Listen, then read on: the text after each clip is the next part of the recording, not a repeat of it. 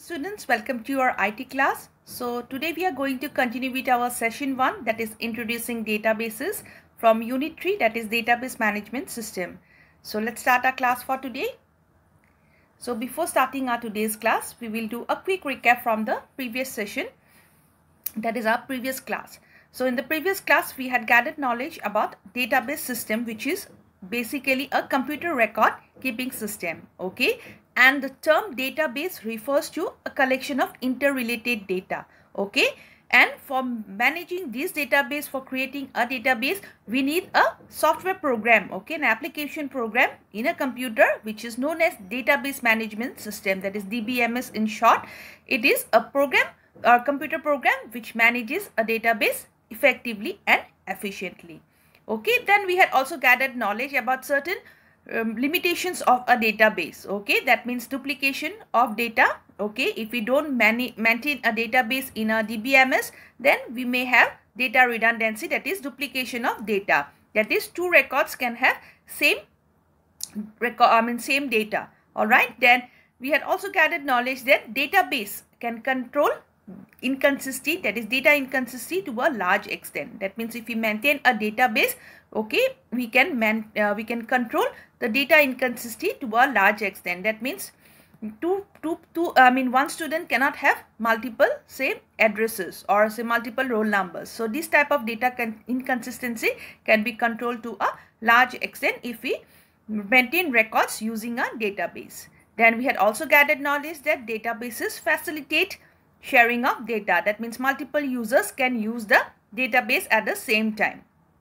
Then we had also gathered knowledge that the database enforce standards. That means the database which is created by a particular organization or who owns the database, that organization or that corporation will lay out certain basic rules and regulation, will lay out certain standards and which the users has to follow in order to use that particular database. Then a database also ensures data security. So as a database facilitates sharing of data, that is multiple users can use the same database, so there comes the issue of data security and we need to maintain the data security, and for that accordingly different users are given different authorization rights in order to access the data from the database. All right, so lastly we had also gathered knowledge that when all the data is stored in one file, in one single file, then such type of database is called as a flat database, or you can say a flat file database. And examples we can give as spreadsheets, okay, like MS Excel, then Calc, okay. So these all will come under flat databases. Then what are relational database? So when the data is stored in multiple tables, okay, so when we will divide the data into different multiple tables, and these particular tables, these multiple tables can be linked together, okay, linked through a common field, then such type of database is called as a relational database, or this relational database is managed or maintained by a software program, that is RDBMS, that is relational database management system. An example given, you can see here, we have MS Access, Base, Oracle. So all these will come under examples of a relational database or a RDBMS. Okay, so these are the different topics which we have covered in the last class. Now let us come to know the learning outcome of today's class. So in today's class we will have knowledge on, first of all, a base, okay, that is the popular RDBMS of openoffice.org, okay. Then about tables, which is a component of a database, or you can say it is a database object, okay. And from tables we will have knowledge on what is a data item, okay. So in general, as we call it as a field name or field, or you can say an attribute. Then what is a record and what is a table or relation. Then we will have knowledge on types of keys in a table. So in a table we have different types of keys, that is the different fields are called as different keys, okay, here in a database. That is, we have the primary key, what is composite primary key, alternate key, candidate key, and lastly the foreign key. And we will have knowledge at last the difference between what is a foreign key and a primary key. So these are the learning outcome of today's class, okay. So let us start our class for today. So first of all, here we have base, that is the DBMS of openoffice.org. So as we know that a database is a collection of information which is related to a particular subject or a purpose. Okay, it can be for about related to any particular subject, or it can be for any purpose. For example, we can say we will create a student database, okay, or an event management database, etc. Now base, that is the DBMS component of openoffice.org, like we have learned MS Access as in class 8. So same way here we have base, which is again a popular RDBMS, that is a relational database management system, that is a system that manages data in terms of spatial tables, and these tables are called as relations. All right, and which will let us create a database or manage our database by offering a variety of features. Okay, and base is also known as openoffice.org base, or you can simply call it as OOO base. Okay, and in the following we are going to discuss the function of a base. So using a base, that is the RDBMS of openoffice.org, we can manage all our information from a single zip file, which will store all the related information files, and the database file of base is stored with the extension with .odb. That means any database you save it, you create in base, it will get saved with the extension as .odb. That is please underline, and which expands to OpenOffice database. And within the file you can also divide your data into separate storage containers, okay, which we call it as tables, and where we can view, add, and also at the same time update table data by using online forms we will have, okay, find and retrieve the data, okay, by using queries, then analyze or print the data in a specific layout by using reports. So here we have four features of base here. So that is the tables, queries, forms, and reports. And you can say also that these are a different database objects, okay, of a particular database. So here we have the 4 database objects. That is, first of all we have tables, queries, forms, and reports. Okay, so here you have the definition of table. That is, a table refers to a storage container storing data pertaining to a single object or subject or for any purpose. So why we create a table? For maintaining data, for storing data, okay, related to any particular subject. It can be about any particular person, okay, like for students if we are maintaining a database, for employees we can maintain a database, for different products we can maintain a database, okay, or can be for any object, subject, or any purpose. Okay, and please remember that we have 4 database objects, that is tables, queries, forms, and reports. Okay, so tables, we enter data in the tables, okay, then we create queries in order to extract data from the database, okay, by filtering different, by giving certain conditions. All right, then forms, we can again easily view and enter data in the tables using a form, okay, and as we enter data in a form, we will see automatically the table will also get updated. And lastly, the report, which is used for getting a printable format, okay, printable layout. That means, for example, if you want to print a table, you can use a report to create the hard copy of the particular table. Okay, so these are the 4 database objects of any particular database, of not only base but of any particular database. We have 4 database objects. First of all, tables, queries, forms, and reports. Okay, so this is all about your base. Now let us come to the tables. Next, first database objects we have here is tables. Now why do we use tables? So in order to store our data, we can create one table for each type of information which we can track. Okay, and to bring the data from multiple tables together in a query form or report, we can define relationship between the tables. So here why we create a table? For in order to store each type of information. Okay, so why we create a table? So that we can keep each type of information in that particular table, so that it becomes easy for us to track. And what we can do is sorry, we can bring the data. That means we can combine the data from different tables. Say for example, we have 2 tables. Okay, so we can combine the data from the 2 tables, and all the field names, you will see all the records from the 2 different tables can be shown as one, or can be brought together as one table in the form of a query. Okay, and that same particular query also you can give a you can print out as a report. Okay, so here you can see we have three different tables over here. The first one is the employees table. Okay, so here you can see the employee ID is taken here, and you can see as in the next table you can see the name of the table is department. Okay, so like this what you can do is in a particular table you can combine the different fields from two different tables and you can bring them into one particular table in the form of a query. Okay, so here you can see base can match records from multiple tables on the basis of common fields. So we'll come to know what are the common fields so that we can bring the related records together in any form. So for example, there are two tables, say employees and department, and from there you can say you can take the say department ID and say employee ID. Okay, you can take from one table, say employee name you can take from another table. So accordingly you will have employee ID, department ID and name, all the three different fields from two different tables, and you can store them in the form of a query. Okay, then you can see here the note, it is given the definition of a table. Definition of a table means in a database a table is is called as a relation.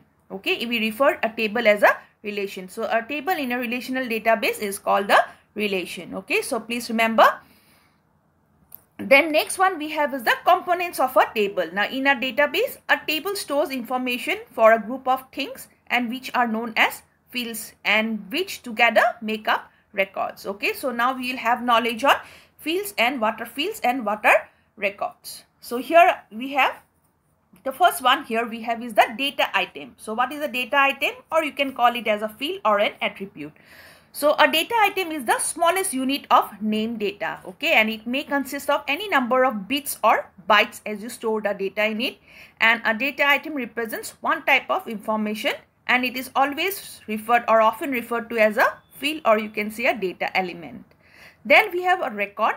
Now what is a record? A record is a named collection of data items which will represent a complete unit of information. Now say for example name, say roll number, okay, say class, section, all these will be labeled as different data items or field. Okay, now for example roll number 1, say name is Ram, class is 10, say section is C. Okay, so roll number, name, class, section, that is 1 Ram, okay, 10 C. So the whole information, the whole complete information will be referred to as one record. Okay, and then we know what is a table. A table is a named collection of all occurrences of a given type of logical record, and a table is called as a relation in relational databases. Okay, so as you can see here, the following figure will explain the above mentioned terms. That is the first one, field or attributes, which are the columns containing one type of information. Then records are the rows representing one complete information.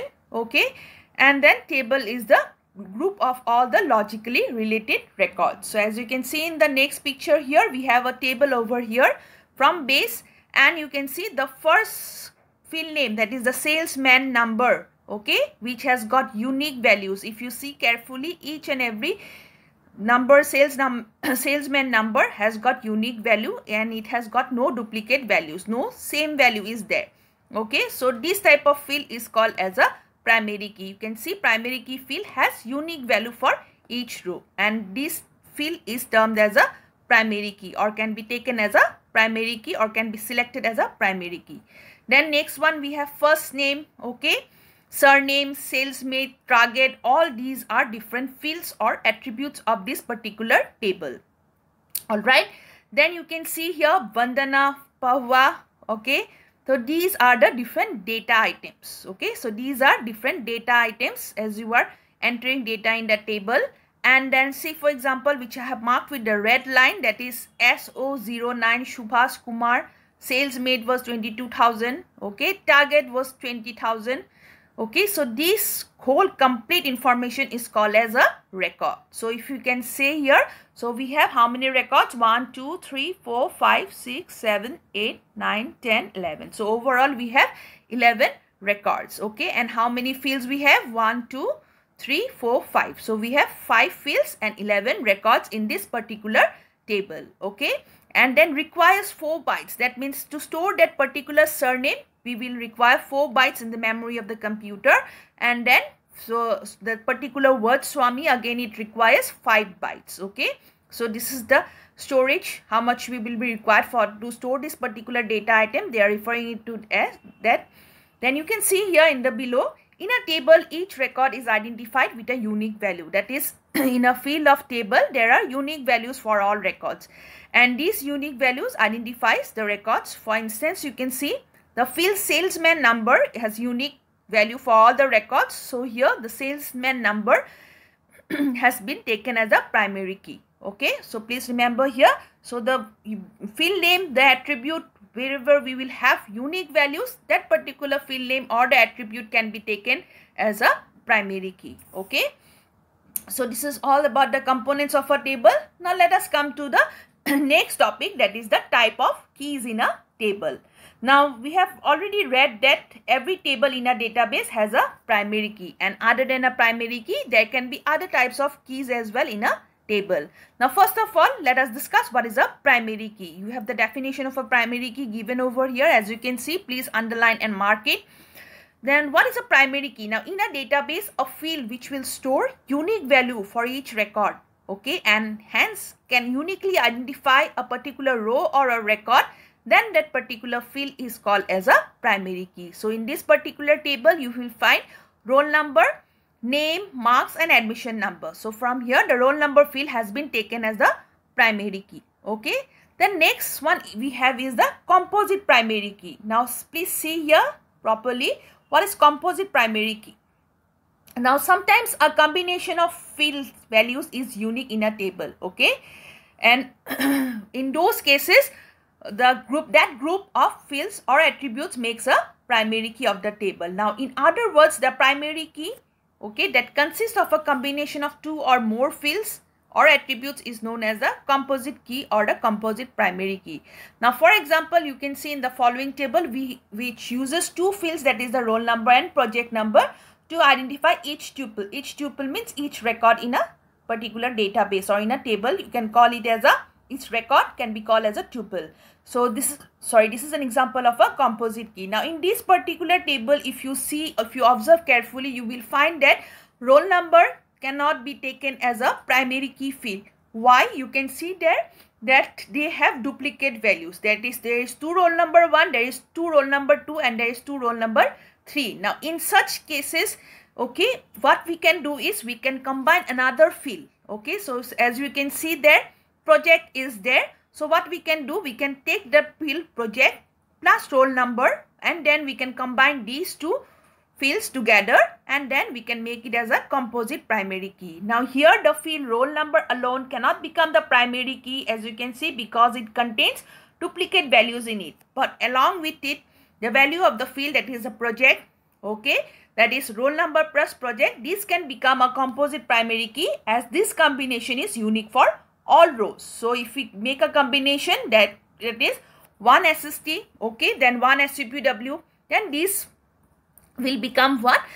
This will become a unique value. As you can see, there are names also even same, okay, even you can see the teacher number also, the ID is same here. So what we can do, we can use roll number field as well as the project field together to make a composite primary key, and if we combine these 2, we can, now these 2 fields, the values can be assigned as a unique value, can be used for uniquely identifying the student in the table.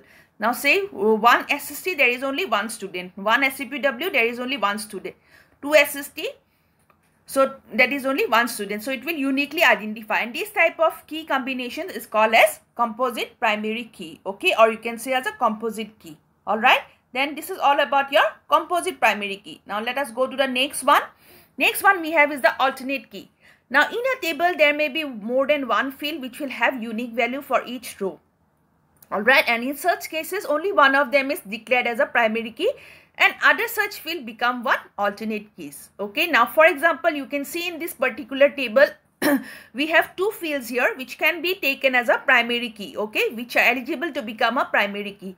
That is the roll number which has been already taken as a primary key, which have unique values, and another one we have is the admission number, which again has unique values. Okay, so there is no duplicate values. Now the admission number field can be taken as the alternate key. Okay, so please underline the keys that have the unique values for each record but are not selected as the primary key. These type of keys are called as, or these type of fields are called as alternate keys. Okay, or alternative keys. The next one we have is the candidate key.